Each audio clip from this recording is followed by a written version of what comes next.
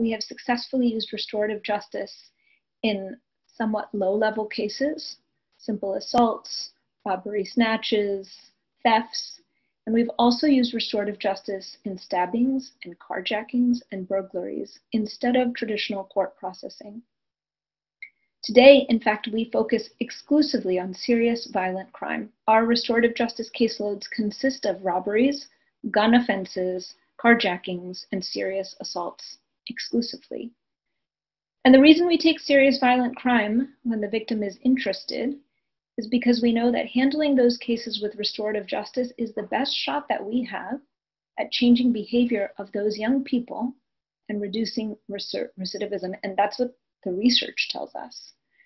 The most rigorous research on restorative justice to date is a large study of 12 sites that was a randomized control trial. It was done across the UK and Australia from 1995 to 2004, and it covered over 2,000 cases. And these programs are all around these two countries, and they all used restorative justice. They were funded by the same funder, and they were all trained in the same way to use restorative justice as an alternative to the traditional prosecution. But in some of the sites, it was just for juveniles, and some of the sites, it was just for adults, and some of the sites, it was for both.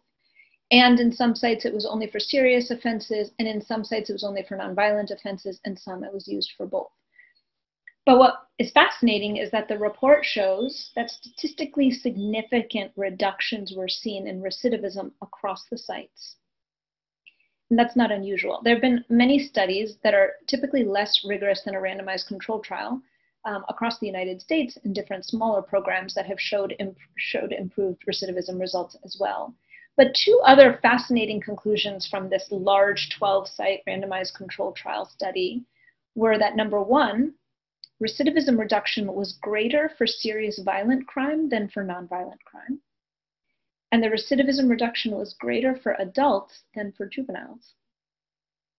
And interestingly, at all of these 12 sites situated across these two countries, it was police officers who facilitated the restorative justice meetings between victims and offender.